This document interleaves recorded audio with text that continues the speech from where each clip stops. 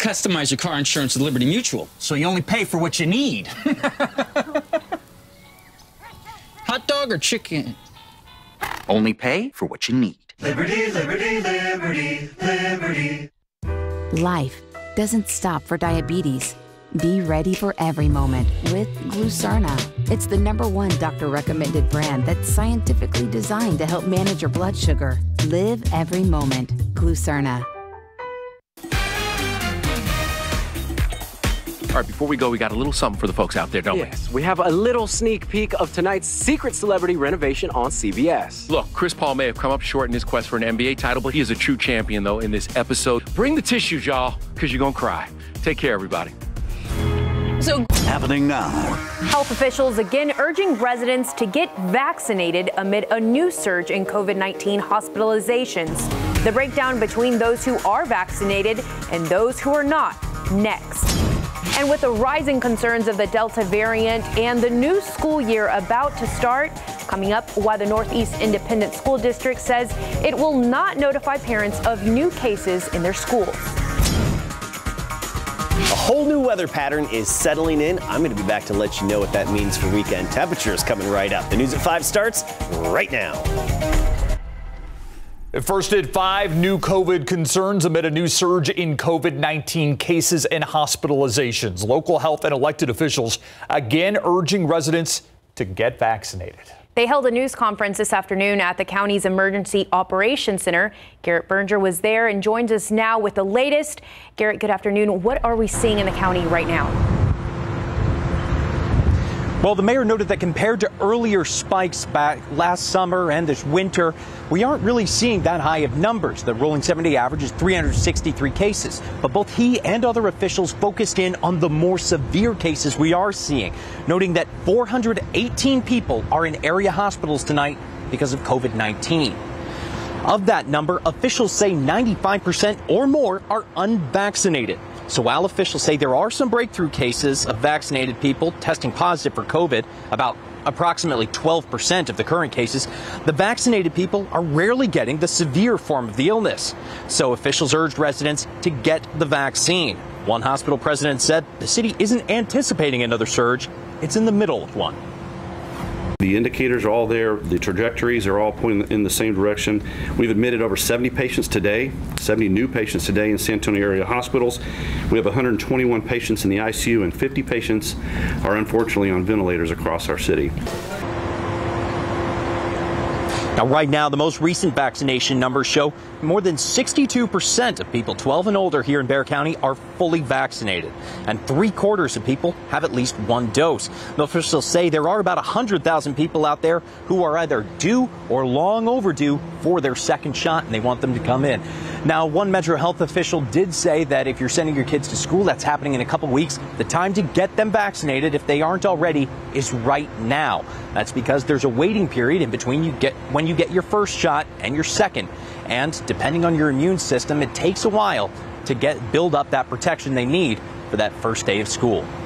Live in San Antonio, I'm Garrett Berger, KSAT 12 News. Thank you, Garrett. And with one year-round campus in session and other schools starting soon, Northeast ISD has sent parents a letter that some are finding alarming. The district is now changing how COVID-19 exposures will be handled this upcoming school year. Jesse Degollado tells us why parents say they're worried, especially now that virtual learning is no longer an option. We must follow what the state tells us to do. Northeast ISD spokesperson Aubrey Chancellor says the district is abiding by Governor Greg Abbott's executive order, not requiring students to wear masks or other restrictive activities. NEISD says that includes quarantining students. The superintendent's letter says COVID-19 exposure will be treated like other contagious diseases. The letter is not meant to state that we believe COVID to be equivalent to the flu or strep throat. It's merely a way to explain this is how the state now wants us to handle it. As a result, she says the district isn't required to send letters alerting parents of a COVID exposure, but it will notify Metro Health that can then contact parents. You know, we just cannot do anything about it. We are bound to what the state tells us that we can and cannot do. I think our state leaders are failing us. They're failing our students. patients. They're failing our families, especially with the D variant being so prevalent right now and affecting more and more children under the age of 12. A former PTA president, Arambura, says she also worries some parents won't do what they're being asked to do, self-screen their children before sending them to school. I wish we could trust people to do the right thing, but unfortunately we've seen people that refuse to be vaccinated, that refuse to wear masks. NEISD says, however, it'll still continue emphasizing other COVID-19 protocols, such as hand cleaning and social distancing, and students do have the option to wear a mask if they choose. Jesse Degollado, KSAT 12 News. And we reached out to a few other districts in our area. Northside ISD says their procedures and protocols around notifying parents of cases or exposure have not been finalized. San Antonio ISD says it's waiting for the Texas Education Agency to release guidance. You can read more about this at KSAT.com. COVID cases increasing across the United States. 48 states reporting at least a 10% increase in their 7-day average compared to last week.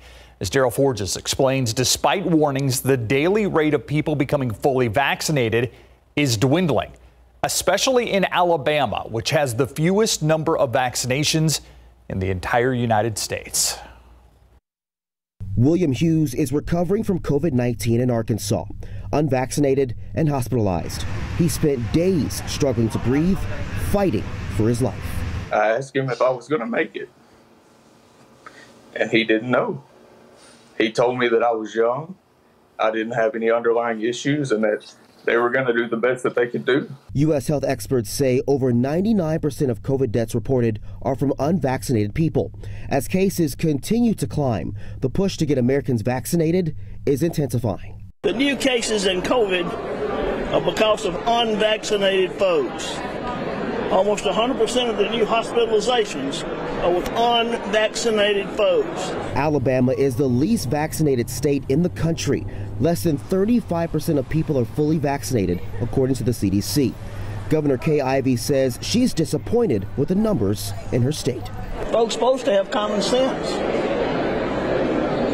But it's time to start blaming the unvaccinated folks, not the regular folks. It's the unvaccinated folks that are letting us down. For people like Hughes, the hope now is that Americans will take heed, get vaccinated, and save their own lives. It's just made me wish that I had gotten the vaccine. I mean, the vaccine may not have kept me from getting COVID, but it may have decreased greatly the pain and suffering I had to go through. I'm Daryl Forges reporting. Why did he do it? Testimony continues today in the trial of Otis McCain. This afternoon, the jury hearing new testimony from a social worker who was in charge of assessing McCain's overall mental health the day after he was arrested. Erica Hernandez back inside the courtroom today. Erica joins us. Erica, how did that social worker describe McCain's mental state after his arrest? Yeah, so the jury heard from that social worker who was at the Bexar County Jail in 2016, and this was all to get a better understanding of what Otis McCain's mental health was like the day after he was arrested. Now, social worker Elwood Brown stated that this assessment is to make sure McCain wasn't having homicidal or suicidal thoughts. Brown also told the jury that McCain's emotions were all over the place, and he was not only angry, but remorseful. He basically said that, it wasn't about the gentleman that he had actually shot. It was just about the uniform. He was trying to make a statement towards the uniform. Now, this afternoon, we also heard from the emergency room doctor who treated Detective Marconi at BAMC. Dr. Erica Simon got emotional while speaking about all the life-saving efforts they gave Detective Marconi. I look down because my feet are warm. Excuse me, I'm sorry. And my feet are warm because I'm standing in a pool of blood. We had given him so much blood to try to resuscitate him that it was pouring from his head down the ED bed that he was on and pulling around my feet. Now, right now, the medical examiner is on the stand. This is the last witness for the state. We'll have more on that testimony coming up at 6. Reporting live from the Killington Reeves Justice Center, Erica Hernandez, KSAT 12 News. Thank you, Erica. And a man is in custody after he was shot at at a West Side convenience store. San Antonio police tell us the shooting unfolded in the 7,000 block of Westfield. They say the suspect became belligerent while he was inside the store. He went behind the counter and knocked over items. The clerk reportedly told the man to stop and told him he wasn't allowed to be behind the counter. When the suspect didn't listen, the clerk got a handgun and shot the suspect in the arm. The suspect was taken to University Hospital. He was arrested on charges unrelated to this incident. She's accused of beating up a woman and then shooting another woman who tried to intervene. Now 21-year-old Faith Barrientos is facing charges. It happened Sunday at the Sierra Madre Apartments in the 400 block of North Hine Road. San Antonio police say Barrientos and two other women beat one victim till she lost consciousness as she was leaving a party. Barrientos then shot another woman in the arm when she tried to help. Barrientos was arrested yesterday. Her bond set at $200,000. We've learned the name of a man killed in a crash last night. The Bexar County Medical Examiner identifying him as 56-year-old John Cordova. Investigators say he slipped while walking along Blanco Road near Huebner, and he was hit by a driver. The driver said he tried to avoid Cordova, but couldn't switch lanes in time. Cordova died in the hospital.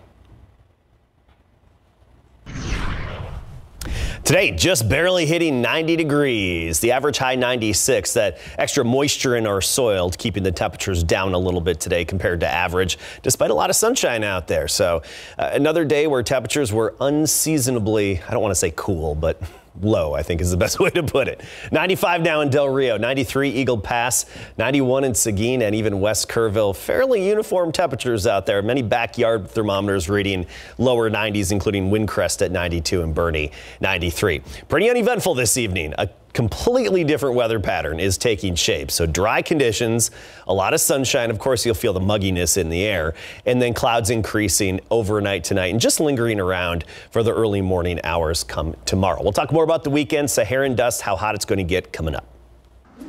Had me fooled for a second. I really thought it was going to be a little cooler. Yeah, not possible. I wish. Well, the roads are pretty busy this Friday afternoon. Yeah, our Samuel King joins us now with more on some potential traffic trouble spots out there. Samuel. Well, Steve and Alicia, we have one at I-10 at Pro-Band. This is the eastbound lanes there. You can see crews still working on that. So we'll take a bigger look at that here at the wall this afternoon. And you can see crews still out there, at least one lane closed there. So watch out for that. This is how that looks on the map. Traffic down to 9 miles per hour. Looking at the rest of the region, we do have some issues on Loop 410 as well. But we want to take a look at that travel time inside Loop 410 on I-10. It'll take you at least 16 minutes to get from 410 to downtown. So watch out for that. Also on the northwest side, Loop 410, have a slowdown there, have a crash near Fredericksburg, 13 to 14 minutes in each direction between I-10 and 151. Coming up at 6, we'll have more on any trouble spots and also a look at the weekend construction issues, especially on 1604. Thank you, Samuel. And if you've received your first advanced child tax credit payment, heads up, you might start receiving calls, emails, texts from scammers who are after your personal information. What the IRS wants you to know next.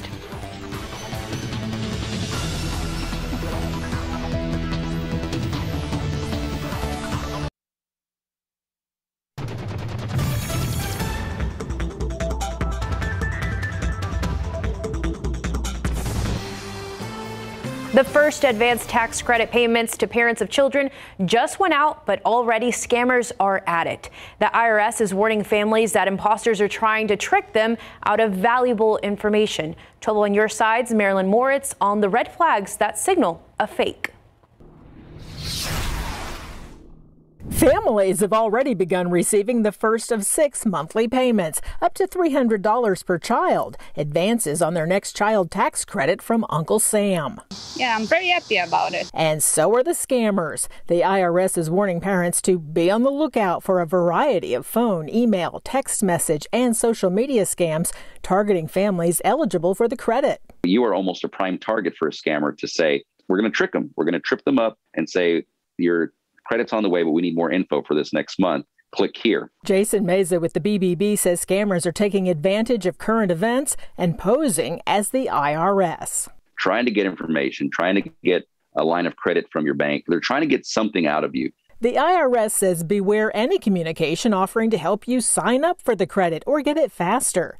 To help you spot a fake, the IRS says it does not contact taxpayers by email, text, or social media to request information, does not leave recorded, urgent, or threatening messages, and does not ask for payment by gift card, wire, or cryptocurrency. The IRS is using 2019 and 2020 tax returns to automatically deliver these payments. Most people don't have to do a thing. And you cannot get them any faster. If you do have questions about your child tax credit, go directly to irs.gov and look it up. As for those emails, text messages, and phone calls, hang up and delete. Marilyn Moritz, KSAT 12 News.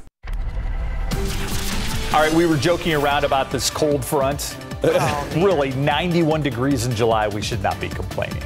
Well, I mean, you still have to blast the AC when you get in your car. It's very true. I'm complaining. I could do it less humidity, Adam. Yeah, definitely. Yeah, and a bit of haze out there. I noticed that today, especially if you're on a flyover ramp in town, driving 410, 1604, any one of those big ramps, and you look way off in the distance. If you do it often enough, you'll gauge a difference between days. And today, you noticed a little extra. That was the Saharan dust in the air. So we're going to update you on that and let you know how long it's going to stick around here in a moment. But sunny and dry stretch of weather is here for several days. However, that doesn't mean we're going to really crank up the heat. We're not talking triple digits.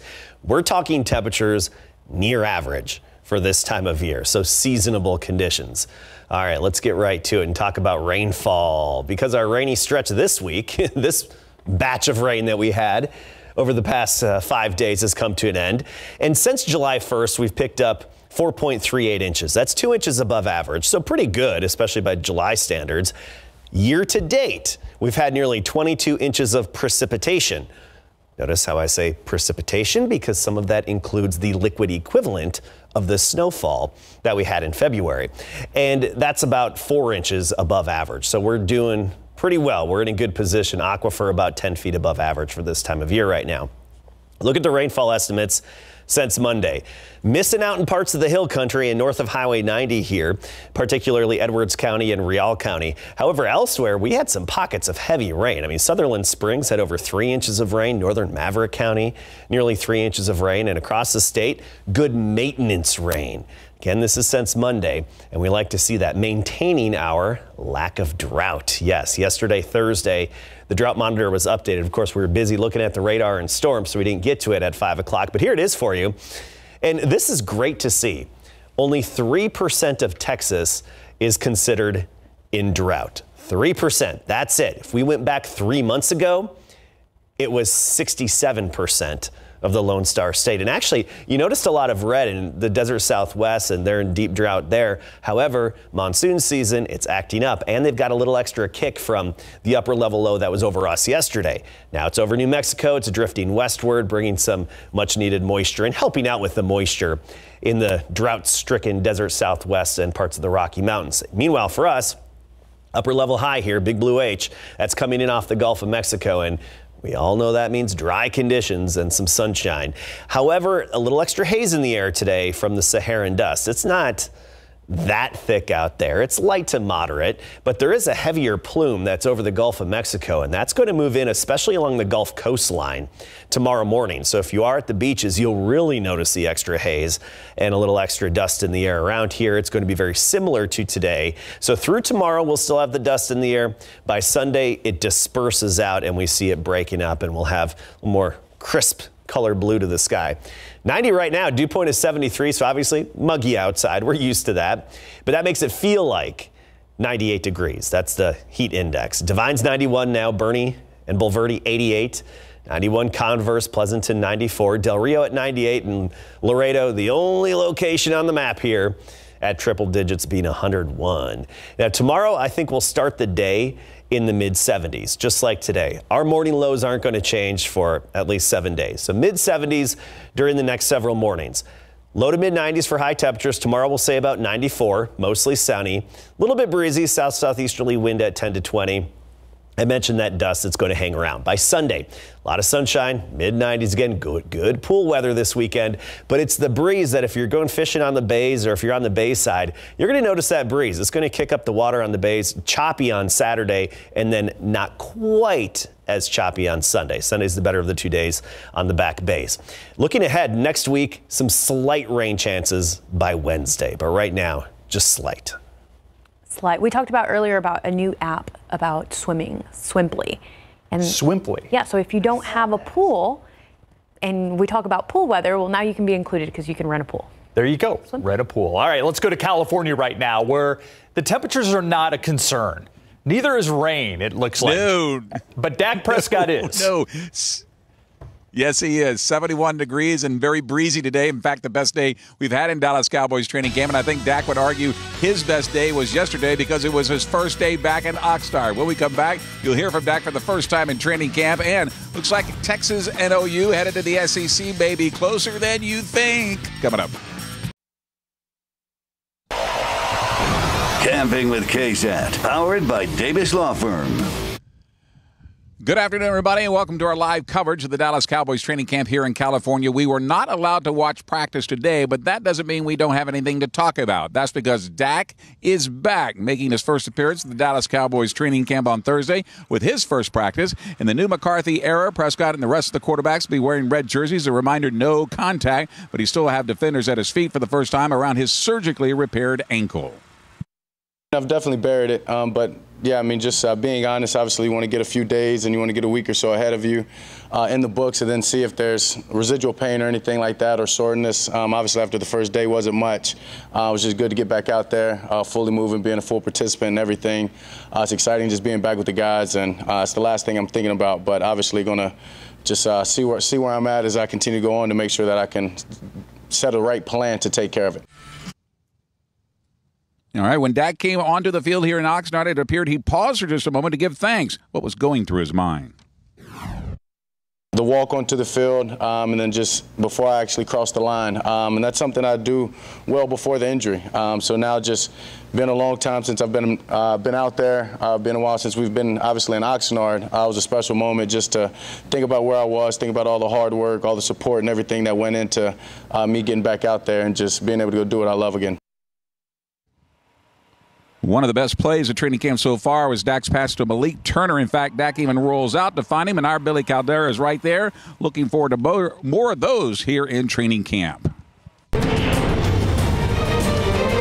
It looks as if the deal right now between Texas and OU to go to the SEC may be very closer to than you think. That's according to the Austin American-Statesman. In saying so, they have a source that says this deal could be done within a week or so. And in doing so, they have not consulted at all with Texas A&M. They've been held out of the discussions. They say this has been going on for a minimum right now of 6 months. What a day for Patty Mills. We're so proud of the San Antonio Spurs product. Became the first Indigenous Australian to carry the country's flag in the opening ceremonies of the Olympics today. Of course, we'll have more on Dak, including something he didn't say that is creating a controversy. Got that for you coming up live in 6. Live from California, Greg Simmons, KSAT 12 Sports. All right. Thank you, Greg. We'll see you in a few minutes.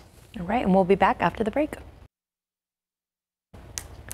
Before we go, I want to tell you about a situation downtown. This is I-10 at the Y. We have an overturned 18-wheeler, so that's definitely causing some snarls in traffic. We'll keep an eye on it, Steve and Alicia. I believe that's right by the Fine Silver building. Yeah, we'll have an update at 6. Thank you, Samuel. Thanks for watching the News at 5.